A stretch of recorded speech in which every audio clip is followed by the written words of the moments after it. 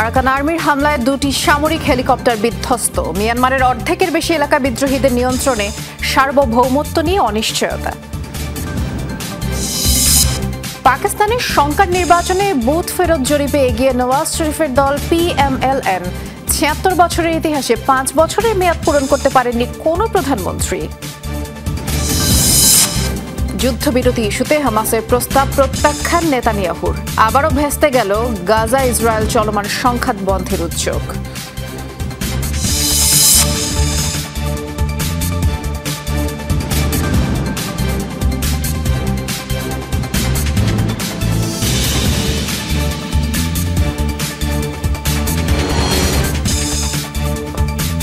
শিরোনাম শুনছিলেন, নুসরাত বৃষ্টির সাথে আছে।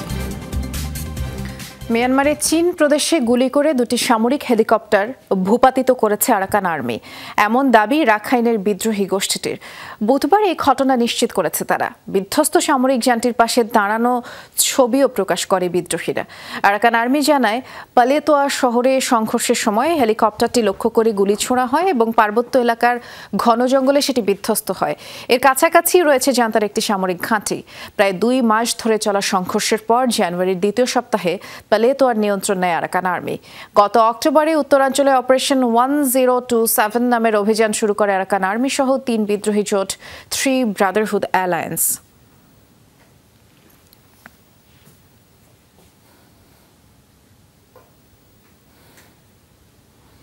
মিয়ানমারে বিদ্রোহী গোষ্ঠীর 2 সদস্যকে প্রকাশ্যে পুড়িয়ে হত্যা করেছে সামরিক জান্তা। 3 মাস আগে নৃশংস এই হত্যাকাণ্ডের ছবি এবং ভিডিও ছড়িয়ে পড়েছে সামাজিক যোগাযোগ মাধ্যমে। মিয়ানমারের স্থানীয় গণমাধ্যম জানিয়েছে, ম্যাগোয়ে অঞ্চলে এই বর্বর হত্যাকাণ্ড হয়। নিহতরা বিদ্রোহী গোষ্ঠী YDF এর সদস্য। মিয়ানমারের চলন্ত জান্তা বিরোধী প্রতিরোধ যুদ্ধে বড় ভূমিকা রাখছে YDF এবং জীবন্ত পুড়িয়ে হত্যা করার আগে তাদের নির্যাতন করা হয় বলেও গণমাধ্যম জানায়। এরপরে ফাঁসিতে ঝুলিয়ে তাদের পোড়ানো হয়। রাখাইন, কাচিন, শানসহ বিভিন্ন প্রদেশে বিদ্রোহীদের দমাতে বর্বরতা চালাচ্ছে মিয়ানমারের সামরিক junta.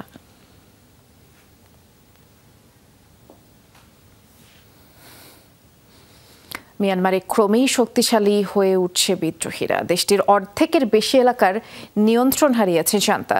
Special advisory council for Myanmar সহ বেশ কয়েকটি সূত্র থেকেই এমন তথ্য মিলেছে। বেদখল ভূখণ্ড পুনরুদ্ধার দূরে থাক, ক্রমেই পিছু হটছে জান্তা সেনারা এবং দেশ জুড়ে বিশৃঙ্খলা ও অরাজকতা তৈরি হয়েছে। এমন পরিস্থিতিতে কেবল জান্তার ভবিষ্যৎ নয়, মিয়ানমারের সার্বভৌমত্ব নিয়েই অনিশ্চয়তা তৈরি হয়েছে। বিদ্রোহীদের দাপটে মিয়ানমারের ভাঙন অনিবার্য কিনা এমন প্রশ্ন উঠছে। পূর্বে শান থেকে উত্তরে কাচিন, পশ্চিমে চীন, রাখাইনের মতো গুরুত্বপূর্ণ এলাকা এখন বিদ্রোহীদের দখলে। প্রতিদিনই অগ্রসর হচ্ছে মিয়ানমারের পিপলস ডিফেন্স ফোর্স ও ব্রাদারহুড অ্যালায়েন্স। 2021-এর সামরিক অভ্যুত্থানের মধ্য দিয়ে ক্ষমতা দখলের পর শক্তভাবে দমনপীড়ন চালিয়ে গেলেও গত কয়েক মাসে ক্রমেই যেন আলগা হয়ে পড়ছে জান্তার লাগাম। বিদ্রোহীদের প্রতিরোধে টালমাটাল সেনারা। মিয়ানমারের সামরিক বাহিনীর 30,000-এর বেশি সদস্য নিহত হয়েছে গত 3 বছরে। স্পেশাল অ্যাডভাইজরি কাউন্সিল ফর মিয়ানমারের তথ্য অনুযায়ী অন্তত 52% ভূখণ্ডের দখল নিয়েছে বিদ্রোহীরা।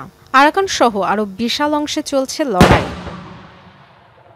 সেনারা এতটাই কোণঠাসা যে যুদ্ধ না করেই আত্মসমর্পণ করছে অনেকে। আশ্রয় নিচ্ছে বাংলাদেশ সহ প্রতিবেশী ভারত, চীনে। জান্তার এমন শোচনীয় পরিস্থিতির কারণ হিসেবে সামরিক বাহিনীর অভ্যন্তরীণ দ্বন্দ্বকে দায়ী করছেন অনেক বিশ্লেষক। বলছেন, সেনাবাহিনীর ওপর নিয়ন্ত্রণ হারাচ্ছেন জান্তা প্রধান মিন অং লাইং। অন্যদিকে জনসমর্থন থাকায় আরও মরিয়া, এমনকি বেপরোয়া হয়ে উঠেছে বিভিন্ন অঞ্চলে লড়াইরত বিদ্রোহীরা। এ পরিস্থিতিতে জান্তার পতনকে অবশ্যম্ভাবী বলছেন অনেক বিশ্লেষক। চীন, থাইল্যান্ড, ভারত, বাংলাদেশের সাথে লাগোয়া সীমান্তে অস্থিরতা, তার চেয়েও বড় বিষয় দেশ জুড়ে তৈরি হওয়া অরাজকতা সামাল দেওয়ার মতো প্রশাসন না থাকায় মিয়ানমারের সার্বভৌমত্ব নিয়েই উঠছে প্রশ্ন। Dorothy Tasrin, Jamuna news. পাকিস্তানের জাতীয় নির্বাচনে বুথ ফেরত জরিপে এগিয়ে আছে নওয়াজ শরীফের দল PMLN। পাকিস্তান সহ আন্তর্জাতিক বিভিন্ন গণমাধ্যমের জরিপ বলছে আবারও ক্ষমতায় ফিরতে চলেছেন এই আলোচিত রাজনীতিবিদ। লাহোরে ভোট দেন নওয়াজ, আর এ সময় সাথে ছিলেন তার মেয়ে আর দলটির সিনিয়র নেতা মরিয়ম নওয়াজ। স্থানীয় সময় সকাল 8টায় শুরু হওয়া ভোটাভুটি বিকেল 5টা পর্যন্ত চলবে। পিটিআই নেতা ইমরান খান যখন কারাগারে, সে সময় নতুন সরকার গঠনের রায় জানাচ্ছে দেশটির 12,80,00,000 ভোটার। জাতীয় ও প্রাদেশিক পরিষদ মিলিয়ে 859 আসনের জন্য লড়ছেন 18,000 প্রার্থী। মামলা নিষেধাজ্ঞায় কোণঠাসা পিটিআইয়ের অনেক নেতাই স্বতন্ত্র হিসেবে লড়ছেন। বিশ্লেষকরা বলছেন নির্বাচনে গুরুত্বপূর্ণ প্রভাব ফেলবে তরুণ ভোটাররা। এবার 35 বছরের কম বয়সী ভোটার 5.5 কোটির বেশি, আর নিরাপত্তাজনিত কারণ দেখিয়ে দেশজুড়ে ইন্টারনেট বন্ধ রাখা হয়েছে, মোবাইল পরিষেবাও সীমিত রাখা হয়েছে।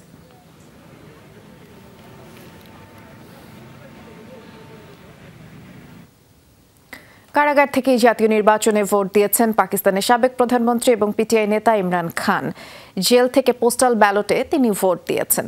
ইমরান বর্তমানে আদিয়ালা কারাগারে বন্দী আছেন। একই পন্থায় ভোট দিয়েছেন পিটিআইয়ের কারাবন্দী বাকি নেতারাও। এদের মধ্যে রয়েছেন সাবেক পররাষ্ট্রমন্ত্রী শাহ মেহমুদ কুরেশি, পাঞ্জাবের সাবেক মুখ্যমন্ত্রী চৌধুরী পারভেজ এলাহি, সাবেক তথ্যমন্ত্রী ফওয়াদ চৌধুরী সহ অনেকেই। তবে ভোট দিতে পারছেন না ইমরানের স্ত্রী বুশরা বিবি।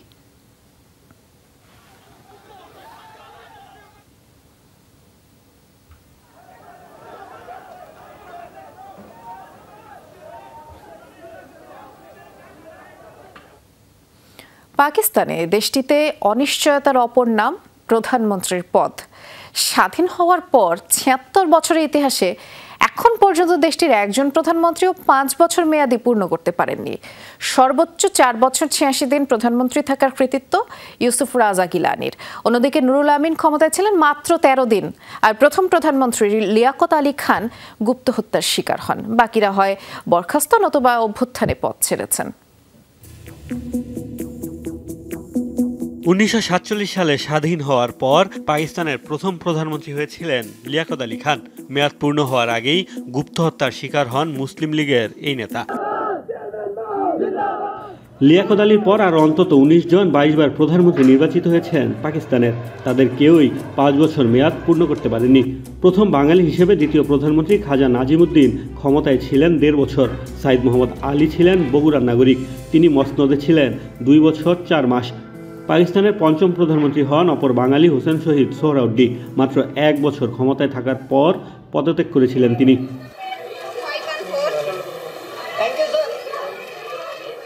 1958 সাল পর্যন্ত 11 বছরে পাকিস্তানের প্রধানমন্ত্রী হয়েছেন 7 জন। এরপর সামরিক অভ্যুত্থানের মাধ্যমে ক্ষমতা নেয় সেনা শাসকরা। দীর্ঘ 1 যুগ পর 1971 সালের ডিসেম্বরে প্রধানমন্ত্রী হন নুরুল আমিন। মাত্র 13 দিনের জন্য প্রধানমন্ত্রী হয়ে তিনি গড়েন দেশটির ইতিহাসে সবচেয়ে কম সময় ক্ষমতায় থাকার রেকর্ড। এরপর জুলফিকার আলী ভুট্টো ও মোহাম্মদ আলী জুনেজু কেউই মেয়াদ পূর্ণ করতে পারেননি। বেনজির ভুট্টো 2 বার আর নওয়াজ শরীফ এখন পর্যন্ত প্রধানমন্ত্রী হয়েছেন 3 বার। এই দুজনও একাধিকবার ক্ষমতায় গেলেও একবারও 5 বছর স্থায়ী হতে পারেননি। পরের 6 প্রধানমন্ত্রীও পারেননি পূর্ণ মেয়াদে পদে থাকতে। এর মধ্যে ইউসুফ রাজা গিলানি ক্ষমতায় ছিলেন দেশটির ইতিহাসে সর্বোচ্চ 4 বছর 86 দিন।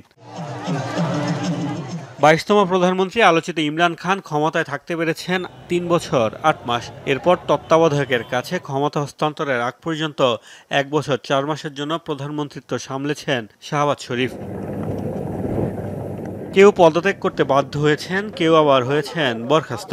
সামরিক অভ্যুত্থানের কারণেও প্রধানমন্ত্রিত্ব হারিয়েছেন কয়েকজন। এছাড়া দলের মধ্যে আস্থা হারিয়েও পদ ছাড়তে হয়েছে একাধিক প্রধানমন্ত্রীকে। অবশ্য দেশটির রাজনীতিতে এই অস্থিরতার পেছনে সেনাবাহিনীকেই দায়ী করা হয়। সরাসরি সেনা শাসনের অধীনে তো ছিলই, গণতান্ত্রিক সরকারের ওপরও বরাবরই হস্তক্ষেপের অভিযোগ রয়েছে তাদের বিরুদ্ধে। মোস্তফা মাহমুদ, যমুনা নিউজ। এদিকে পিটিআই প্রধান ইমরান খানকে সমর্থন জানিয়েছেন তার সাবেক স্ত্রী Jemimah Goldsmith. Micro blog site এক্সে ইমরান এবং তার দলের প্রতি সমর্থন জানান জেমিমা এবং তাদের 2 সন্তান কাশিম খান, সুলেমান খান। এর কিছুক্ষণ পরে আবার পোস্টটি সরিয়েও নেন তিনি। পিটিআইয়ের প্রতি সমর্থন জানিয়ে ইমরানের দলের পক্ষে ভোট দেওয়ার জন্য ভোটারদের প্রতি আহ্বান জানান তিনি। এদিকে ইমরানের দলের প্রতি সমর্থন জানিয়ে পিটিআইয়ের পতাকার ছবি পোস্ট করেন সুলেমান ও কাশিম খান। সাইক্লোন ওলগার তাণ্ডবে বিপর্যস্ত রাশিয়ার রাজধানী মস্কো। আবহাওয়ার পূর্বাভাস অনুসারে গেল ২৫ বছরের রেকর্ড ভাঙতে যাচ্ছে জমাট বরফ। পুরো বরফের আস্তরণে ঢাকা পড়েছে রাস্তাঘাট, ঘরবাড়ি, স্থাপনা। ভারী তুষারপাতে পিচ্ছিল রাস্তাঘাট এবং দুর্ঘটনা এড়াতে ব্যক্তিগত যানবাহন ব্যবহার না করার পরামর্শ দিয়েছে প্রশাসন। বৈরী আবহাওয়া চলাকালে গণপরিবহনে চলাচলের আহ্বানও জানানো হয়েছে। প্রয়োজন ছাড়া বাড়ির বাইরে না যাওয়ার নির্দেশনা দিয়েছে প্রশাসন। এরই মধ্যে বরফ পরিষ্কারের কাজও শুরু করেছে পৌরসভার কর্মীরা। আবহাওয়াবিদরা বলছেন, শুধু মস্কোই নয়, তুষারঝড়ের কবলে পড়বে রাশিয়ার বেশিরভাগ অঞ্চল।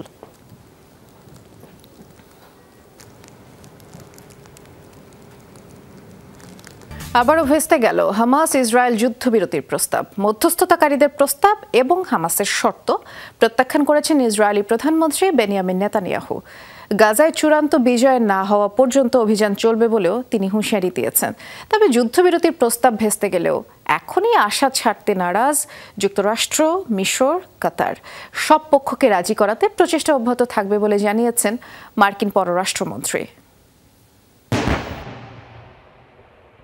হামাস ইসরায়েল সংঘাত, লোহিত সাগরে হুতিদের হামলা আর ইয়েমেন, ইরাক, সিরিয়ায় পশ্চিমা অভিযান নিয়ে বেশ কিছুদিন ধরে তোলপাড় মধ্যপ্রাচ্য। অঞ্চলটিতে স্থিতিশীলতা ফেরাতে বেশ কিছুদিন ধরেই চলছে মিশর, কাতার, যুক্তরাষ্ট্রের দৌড়ঝাঁপ। সংঘাত বন্ধে দফায় দফায় উদ্যোগ নেওয়া হলেও আলোর মুখ দেখেনি কোনোটি। বুধবার যুক্তরাষ্ট্র ও ইসরায়েলের গোয়েন্দা প্রধান এবং কাতার ও মিশরের কর্মকর্তাদের মধ্যস্থতায় তৈরি প্রস্তাবে রাজি হয় হামাস। আসে জিম্মি মুক্তির বিনিময়ে ইসরায়েলি কারাগার থেকে বন্দীদের ছেড়ে দেওয়া সহ নানা প্রস্তাবনাও। কাতার এবং মিশরের প্রতিনিধিদের পক্ষ থেকে একটি প্রস্তাব আমাদের দেয়া হয়েছে। আমরাও পাল্টা কিছু শর্ত দিয়েছি। নেতানিয়াহু এখন নানামুখী চাপের মধ্যে রয়েছেন। প্রশাসন, ভোটার, সামরিক বাহিনী সবার কাছ থেকেই চাপ আসছে ইসরায়েলি প্রধানমন্ত্রীর উপর। সেগুলো আড়াল করতেই গাজায় তাণ্ডব অব্যাহত রেখেছেন তিনি।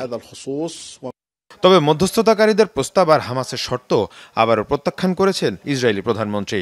বলেন, যুদ্ধবিরতি নয়, বরং গাজায় চূড়ান্ত বিজয়ই এখন লক্ষ্য।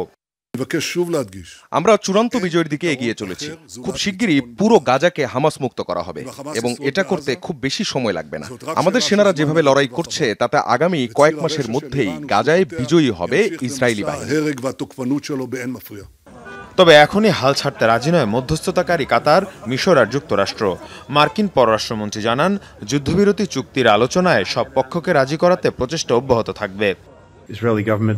যুদ্ধবিরতির আলোচনার জন্য হামাসের পক্ষ থেকে কাতার, মিশর এবং যুক্তরাষ্ট্রকে প্রস্তাব দেওয়া হয়েছিল।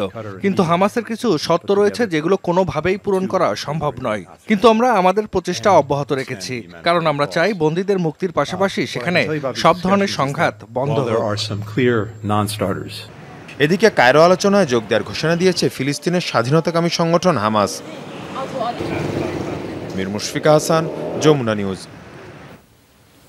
বন্দি বিনিময় চুক্তিতে এবার হাই প্রোফাইল ফিলিস্তিনিদের মুক্তি চাইল হামাস। যে তালিকায় আছেন আবদুল্লাহ বারঘুতি, আব্বাস আল সায়েদ, মারওয়ান বারঘুতির মতো আলোচিত স্বাধীনতাকামীরা। কয়েক দশক ধরে ইসরায়েলে বন্দী এসব ফিলিস্তিনির অনেককেই যাবজ্জীবন কারাদণ্ড শোনানো হয়েছে। এমনকি ৫,২০০ বছরের সাজাও পেয়েছেন একজন। হামাসের সামরিক শাখা কাশেম ব্রিগেডের আলোচিত বোমা বিশেষজ্ঞ আবদুল্লাহ বারঘুতি ২ দশকেরও বেশি সময় ধরে বন্দী ইসরায়েলের কারাগারে। দ্বিতীয় ইন্তিফাদার সময় একাধিক হামলায় অন্তত ৬৬ জনকে হত্যার জন্য তাকে দোষী সাব্যস্ত করা হয়েছে। শাস্তি হিসেবে ৬৭টি যাবজ্জীবনের সাথে দেয়া হয়েছে আরও ৫,২০০ বছরের কারাদণ্ড। ইসরায়েলের ইতিহাসে তো বটেই, ধারণা করা হয় মানব ইতিহাসেরও দীর্ঘতম সাজা এটি। ইসরায়েলি গণমাধ্যম বলছে, বন্দি বিনিময়ের চুক্তিতে এই নেতার মুক্তি চায় হামাস। শুধু আবদুল্লাহ বারঘুতিই নয়, এবার আরও বেশ কয়েকজন হাই প্রোফাইল ফিলিস্তিনির মুক্তি চেয়েছে গোষ্ঠীটি, যার মধ্যে সবচেয়ে আলোচিত আব্বাস আল সায়েদ, ইব্রাহিম হামাদ, আহমেদ সাদাত ও মোহাম্মদ আরমান। এমনকি চুক্তিতে নিজেদের প্রতিদ্বন্দ্বী ফাত্তা আন্দোলনের নেতা মারওয়ান বারঘুতিকেও মুক্ত করার শর্ত দিয়েছে সংগঠনটি। এই বন্দীদের সবাই যাবজ্জীবন সাজা ভোগ করছেন। এর মধ্যে কাশেম ব্রিগেডের কমান্ডার আব্বাস আল সায়েদকে ৩৫টি, হামাস নেতা ইব্রাহিম হামাদকে ৫৪টি, মোহাম্মদ আরমানকে ৩৬টি ও popular front for the liberation of প্যালেস্টাইনের নেতা আহমেদ সাদাতকে ৩০টি যাবজ্জীবন কারাদণ্ড দেওয়া হয়েছে। ফিলিস্তিনিদের কাছে নেলসন ম্যান্ডেলা হিসেবে পরিচিত মারওয়ান বারঘুতির উপর রয়েছে ৫টি যাবজ্জীবন সাজার খড়ক। ২০০২ সাল থেকেই ইসরায়েলি কারাগারে বন্দী এই নেতাকে ফিলিস্তিনের ভবিষ্যৎ প্রেসিডেন্ট ভাবা হয়। অবশ্যই এবার চুক্তিতে আরও বেশ কিছু কঠিন শর্ত জুড়ে দিয়েছে হামাস। এর মধ্যে রয়েছে স্থায়ী যুদ্ধবিরতি, গাজা থেকে ইসরায়েলি সেনা প্রত্যাহার, দীর্ঘ 2 দশকের অবরোধের অবসান এবং উপত্যকার পুনর্গঠন, যা এখনও মানতে রাজি হয়নি ইসরায়েল। ফিলিস্তিনি জনগণের বিরুদ্ধে ইসরায়েলি আগ্রাসনের সম্পূর্ণ সমাপ্তি ও গাজা উপত্যকা থেকে দখলদার সেনাবাহিনীর প্রত্যাহার চাই আমরা। এছাড়া 17 বছর ধরে উপত্যকায় চলমান অবরোধের অবসান, বাস্তুচ্যুতদের জন্য আশ্রয়ের ব্যবস্থা, ইসরায়েলি বর্বরতায় ধ্বংস হওয়া অবকাঠামো পুনর্গঠনের দাবিও আমাদের। পাশাপাশি স্বাধীন ফিলিস্তিনি রাষ্ট্রের স্বীকৃতি এবং ফিলিস্তিনি বন্দীদের মুক্তি দিতে হবে। এর আগে গত নভেম্বরে 105 ইসরায়েলির বিনিময়ে মুক্তি পেয়েছিল 300 ফিলিস্তিনি, যাদের সবাই নারী আর অপ্রাপ্তবয়স্ক পুরুষ। বর্তমানে হামাসের কাছে আটক বাকি 132 ইসরায়েলির মধ্যে 29 জনের মৃত্যু হয়েছে। মোস্তফা মাহমুদ, যমুনা নিউজ। ইরাকে ড্রোন হামলায় প্রাণ হারালেন কাতাইব হিজবুল্লাহর এক কমান্ডার। বুধবারের হামলায় মৃত্যু হয় গোষ্ঠীটির আরও 2 যোদ্ধার। ইরান সমর্থিত গোষ্ঠীটির নিহত শীর্ষ নেতার নাম আবু বাকির আল সাদি। গণমাধ্যম জানিয়েছে বাগদাদের পূর্বাঞ্চলে হামলার টার্গেট হয় ইরাকের পপুলার মোবিলাইজেশন ফোর্সেস PMF এর একটি গাড়ি এবং সেই বাহিনীর একটা অংশই কাতাইব হিজবুল্লাহ। হামলার পরে আগুন ধরে যায় গাড়িটিতে, ঘটনাস্থলেই 3 জনের মৃত্যু হয়। জানুয়ারিতে জর্ডানে 3 মার্কিন সেনা হত্যার জন্য গোষ্ঠীটিকেই দায়ী করে যুক্তরাষ্ট্র। আর এই ঘটনার জেরে ইরাক ও সিরিয়ায় ইরান সমর্থিত সশস্ত্র গোষ্ঠীগুলোর বিরুদ্ধে অভিযান চলছে।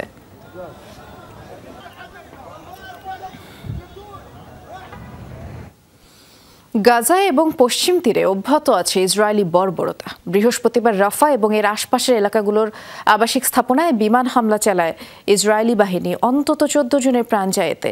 অন্যদিকে দেইর আল বালাতে 4 জন নিহত হয়েছে। পাশাপাশি পশ্চিম তীরে নাবলুসে ইসরায়েলি সামরিক বাহিনীর গুলিতে অন্তত 5 জনের মৃত্যু হয়েছে। অবস্থায় গাজা থেকে আটক করা 71 বন্দীকে মুক্তি দিয়েছে ইসরায়েলি বাহিনী। এর মধ্যে 19 জনই নারী।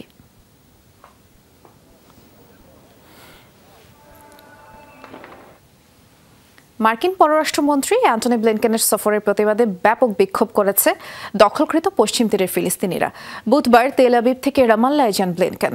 সাক্ষাৎ করেন ফিলিস্তিনি প্রেসিডেন্ট মাহমুদ আব্বাসের সাথে। তবে কি নিয়ে আলোচনা হয়েছে সে বিষয়ে বিস্তারিত জানা যায়নি। এর আগে তেল আবিবে ইসরায়েলের প্রধানমন্ত্রী বেনিয়ামিন নেতানিয়াহু ও প্রেসিডেন্ট আইজাক হারজাগের সাথে সাক্ষাৎ করেন তিনি। সেখান থেকে কড়া নিরাপত্তা ব্যবস্থার মধ্যে রামাল্লায় পৌঁছান এবং তার সফরের প্রতিবাদে দিনভরই সরব ছিল ফিলিস্তিনিরা। প্ল্যাকার্ড হাতে স্লোগান দেয় মার্কিন ও ইসরায়েলি প্রশাসনের বিরুদ্ধে। গাজায় গণহত্যা বন্ধের দাবিও তারা জানান।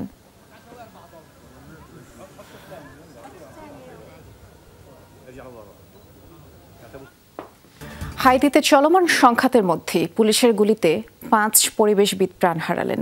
নিরাপত্তা বাহিনীর দাবি নিহতরা সবাই সশস্ত্র অবস্থায় ছিলেন।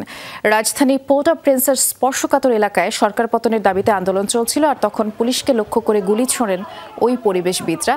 এমন অভিযোগ করছে নিরাপত্তা বাহিনী। আর তাদের প্রতিহত করতেই পাল্টা গুলি ছোড়া হয়। ঘটনাস্থলে 4 জনের মৃত্যু হয়, আর হাসপাতালে নেয়ার পথে অপরজন মারা যান। ফেব্রুয়ারির শুরু থেকে বিক্ষোভে উত্তাল ক্যারিবীয় দ্বীপ রাষ্ট্রটি। সাধারণ মানুষের অভিযোগ, প্রধানমন্ত্রী এরিয়েল হেনরি দুর্নীতিগ্রস্ত। এছাড়া তার শাসনামলেই সবচেয়ে বেশি অপহরণ আর হত্যাকাণ্ডের মতো অপরাধ সংঘটিত হয়েছে। ব্রাজিলের রিও ডি জেনেরিওতে আশঙ্কাজনক হারে ডেঙ্গুর প্রকোপ বাড়ছে। মশাবাহিত এই রোগটির ব্যাপক বিস্তারের কারণে এরই মধ্যে জরুরি সতর্কতাও জারি করা হয়েছে গোটা শহর জুড়েই। এ পর্যন্ত ডেঙ্গু আক্রান্ত সংখ্যা 3 লক্ষ ছাড়িয়ে গেছে। কর্তৃপক্ষ বলছে চলতি মৌসুমেই এখন পর্যন্ত ডেঙ্গুতে আক্রান্ত হয়ে 265 জন মারা গেছেন এবং স্বাস্থ্য মন্ত্রণালয়ের হিসেবে যা গেল বছরের তুলনায় 4 গুণ বেশি। ব্রাজিলের ডিসেম্বর থেকে ফেব্রুয়ারি এই 3 মাস আর্দ্র আর গরম পরিবেশের কারণে মশার বংশ বিস্তার বৃদ্ধি পায়, পরে ডেঙ্গুর প্রকোপ ছড়িয়ে পড়ে।